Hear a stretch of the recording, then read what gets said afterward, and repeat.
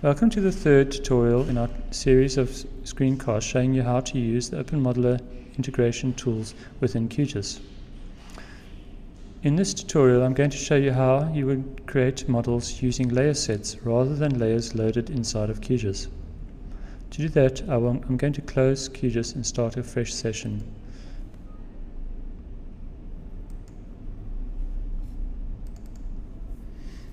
In this scenario, you would not be using layers that are already loaded inside of QGIS, but rather you would be creating a layer set which defines one or more layers that are named into a collection called a layer set. In order to do this, we use the openModeller Layer Set Manager, which you can find as an icon over here on the openModeller toolbar. When you initially open it, you'll see that there are no layers defined, no layer sets defined. So to create our first layer set, we can simply give it a name.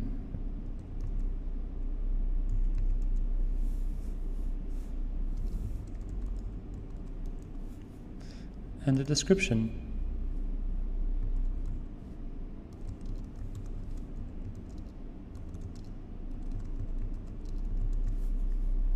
And now I can add one or more layers to the layer set. I do this by clicking on the plus icon over here. And then I navigate using the dialog that appears to the directory containing my raster data.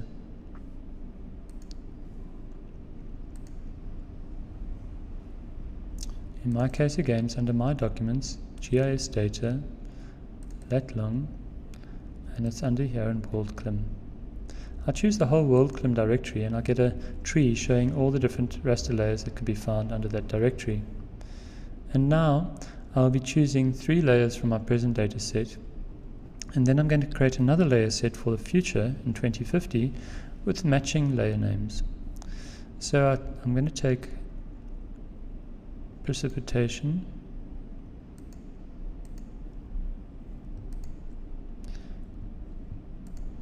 on my keyboard I don't have an option to deselect, so I'm going to come back in a second and deselect the t-mean layer here. I'll take those 4 layers and then I'm just going to remove t-mean. So I end up with precipitation, maximum temperature and minimum temperature.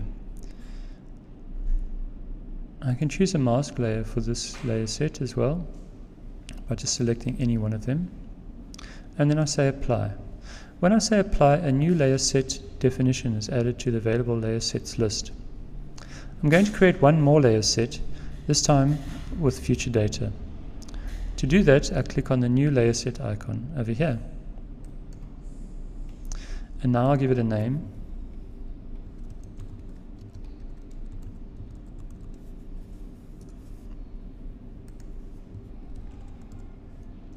And a description.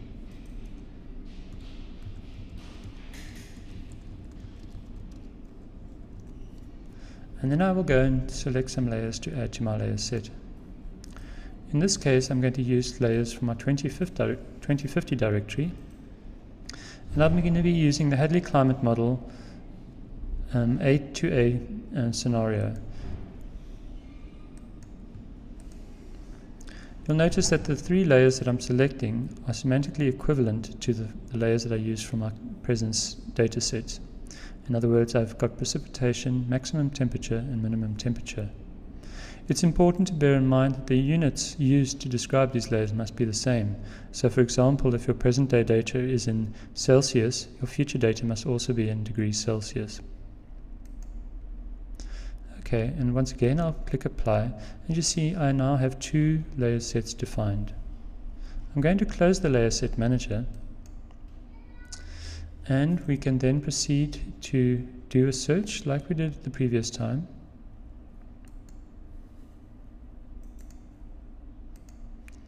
I'll do the same species again.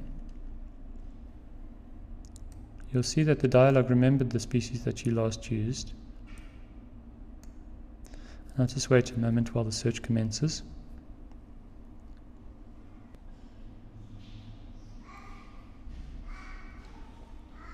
When the search is complete, once again you'll see the point data added to your project. I'm going to click Finish. Now I'm going to start the openModeller experiment builder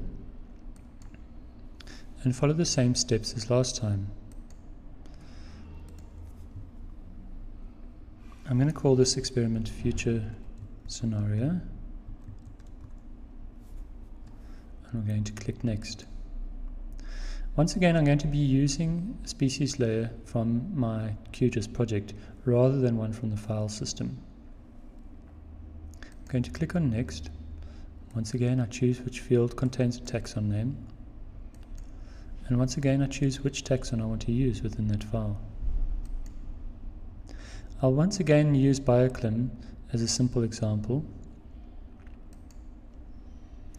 but this time you'll see that the run my model using these layers is grayed out because I don't have any environmental data loaded in my QGIS project.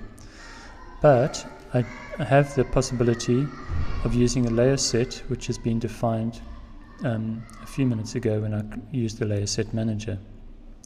You'll see that there are two layer sets listed here, the future and the present layer sets that I created. I want to create the model using present data, and then I will be projecting it into a future scenario.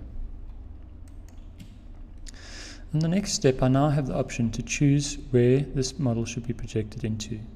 I can project it into both present and into the future, which I will do. Optionally, you can also project it only into present or only into the future. And then I'll click Finish to complete the process.